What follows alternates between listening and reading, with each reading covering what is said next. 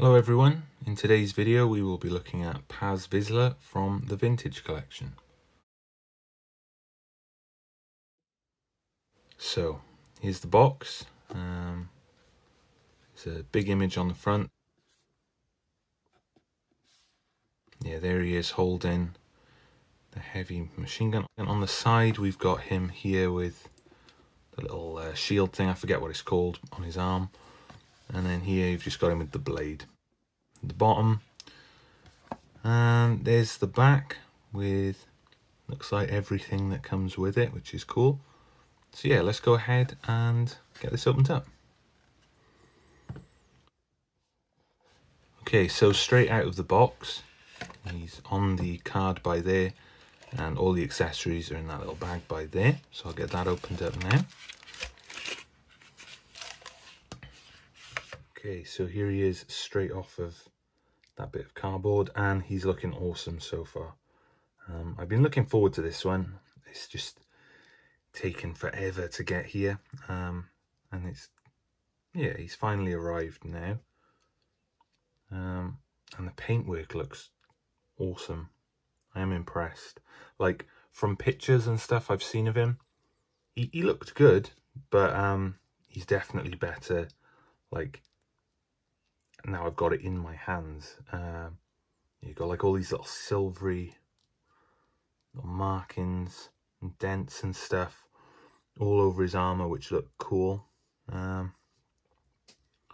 just the paintwork in general is really good on this. You've got the belt there that's quite detailed, and then it feels like, yeah, swivel there on the waist just by the belt. Like I think the chest is on like a ball as well, so it's sort of like you've got two articulation points there. The arms go up, and it's a soft plastic on the shoulders, which allows for more movement, which is nice. I think it's the same on his feet. Yeah, it feels like a softer plastic down here. I think, yeah, you've got the rocker ankles as well. So yeah, I don't know, like, the articulation is great.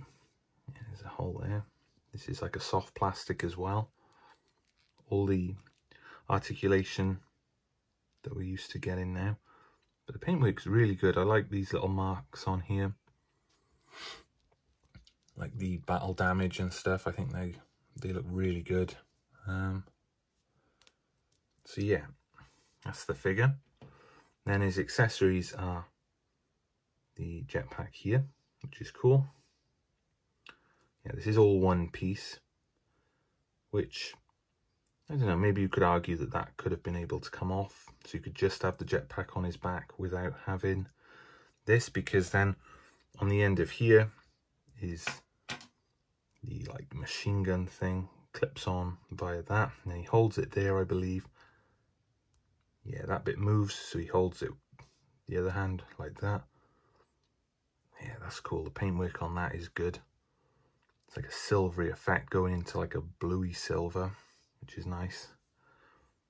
And then down here it's more of a solid sort of grey. Well, even then it's not.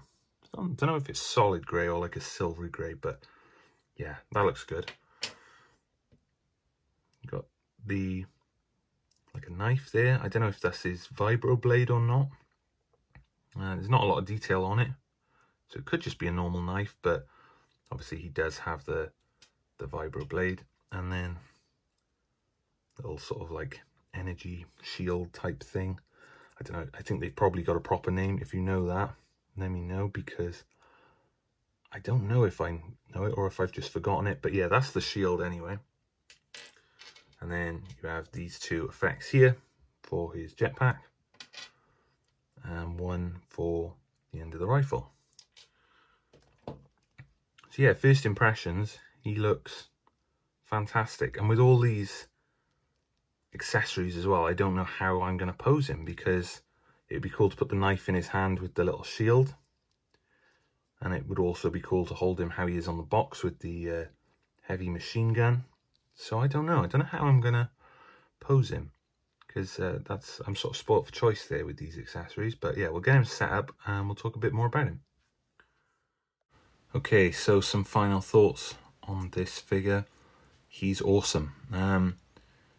I would say it's probably one of the few sort of deluxe figures that we've had where I really feel like it could be, maybe, because the size of him, I think he's to scale. I've put him up against another Mando figure here for scale, and I think it looks pretty accurate. And so it's a new sculpt and everything. Like I say, he's a big guy. There's a fair bit of detail on there. The paintwork is all great, and the accessories are pretty fantastic as well. You get all these different things. Like I said, I don't know how what way I'm going to pose him yet. I've sort of set him up like this just so you can kind of see everything on display. Well, as much as I can put on display. But yeah, I just think it's a fantastic figure. Really good. Would have been cool to see him maybe on a normal card back. You know, there's that whole thing again.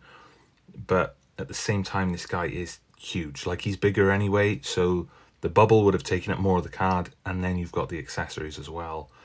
So it would have been quite a big bubble. So they probably would have had to cut down on some of the accessories, which I would rather get it in a box like this, if that's the case. And so, yeah, I've set him up in this way to sort of showcase all of his attachments at the same time, I guess. The blade or vibro blade, whatever it is in his boot, which is cool. It slots in there.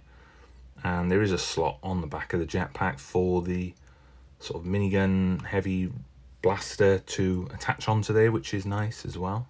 I love the character in the show. I think he is awesome. He's had some badass moments, especially in this latest season. I won't spoil anything. Just watched, at the time of recording this, just watched yesterday episode 7. And yeah, he had a pretty badass moment in that. So this was quite good timing for him to arrive after that. So yeah, awesome figure. Really pleased to add him to my collection of Mando figures. And it's about time, really, because in the Black Series, like everything else, they've had him for years. And they got the Jon Favreau version as well, which I don't know if I'm that bothered about that, because you know, like it's cool. It's cool as like a you know, a unique deluxe kind of figure. I guess that's what he looks like under the helmet, but you know, yeah, this guy is awesome. Like, the detail on everything, even the jetpack is really nice. I love that yellowy paint. I don't know if he looks a bit more beat up in the show. I feel like when we've seen him in the show, he looks a bit grubby and a bit rugged and worse for wear, especially his jetpack, because his jetpack looks clean on this figure, which I like. Looks very nice, but I do wonder if that is the case. But that's not a complaint, because I do think he is awesome. And like I said, you've got all the detail, like the silver battle damage and everything else. So yeah, I would say he's on point with everything. I was worried about the scale, but he looks like he's pretty on point to me. The helmet is in proportion as well. So yeah, another fantastic figure that I'm finally glad to add to my collection. Thank you for watching. If you enjoyed the video, give it a thumbs up and subscribe if you want to see more of this kind of content. And let me know your thoughts below. I'm always happy to hear everyone's thoughts. And of course, you can follow me on other social medias as well, if that is something you're interested in. And yeah, just thank you for watching, and I'll see you in the next video.